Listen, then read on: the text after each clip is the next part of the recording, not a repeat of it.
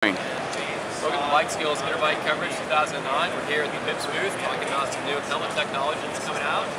And why don't you tell us a little bit about what MIPS is all about? Sure, love to do that. We are a medtech company coming out of Scandinavia, where we've been conducting R&D for the last 15 years around how to protect your brain in a better way.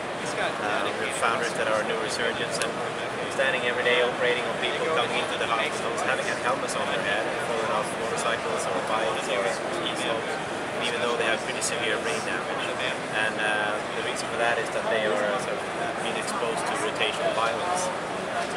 And as we all know, today's helmets are tested and produced and certified in order to take straight radial impact, which is good.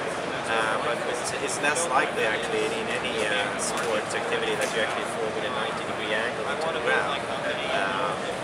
Because most of the times you come with speed and you hit the ground at an angle, and that angle gives rise to rotational acceleration and rotational forces to your brain. And today's helmet technology that does not provide any protection against that. So what we've been doing is actually looking and studying the body's or the brain's own protective systems. The brain itself is floating in the brain liquid or the cerebrospinal fluid, and at an oblique impact to the head, the brain can actually twist a little bit, and in that twisting it brings down the energy forces going into your brain, which is good.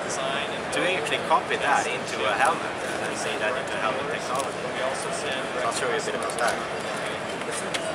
So we are mimicking the brain liquid or the cerebrospinal fluid by bringing apart the outer shell from the liner. On top of the liner we put this low friction layer. It's a piece of polycarbonate plastic with Teflon coated to get a low friction. And then we bring it back together again into the helmet. But we don't glue it, but we fixate it with a sort of a fixation and release mechanism, which can look a bit different from helmet to helmet. This, at an oblique impact anywhere on the helmet, it will freeze, and it will allow the outer shell to slide relative to the liner, like this. And by that, we can substantially reduce the rotational forces to the brain. So what you've made here is a safer helmet. Indeed, absolutely. I mean, if you reduce the forces to the brain, for instance, this helmet, we measured it up to 50% reduction of the rotational forces. And that is a substantial improvement, which most likely will take you from severe brain damage down to something less severe, definitely. For this we have developed different kinds of computer models. We have possibly one of the more sophisticated computer models of the human brain, 3D finite element computer model, where we can simulate all kinds of impacts on all kinds of helmets and predict the outcome of that specific impact. And where we can prove and show that implementing our technology, we do the before and after implementing and show the result and the picture within the brain and the reduction of forces. Excellent. So where are you going with this technology? Going into different sports, equestrian, mountain biking?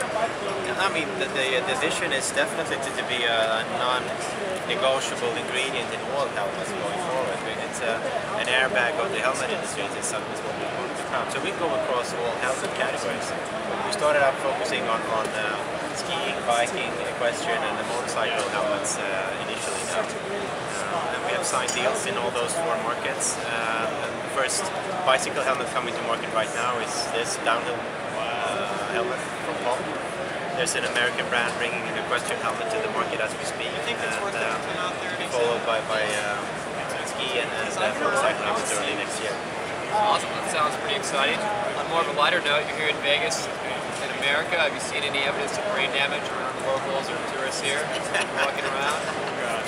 Yeah, judging from the city as itself, there is risk for that, definitely.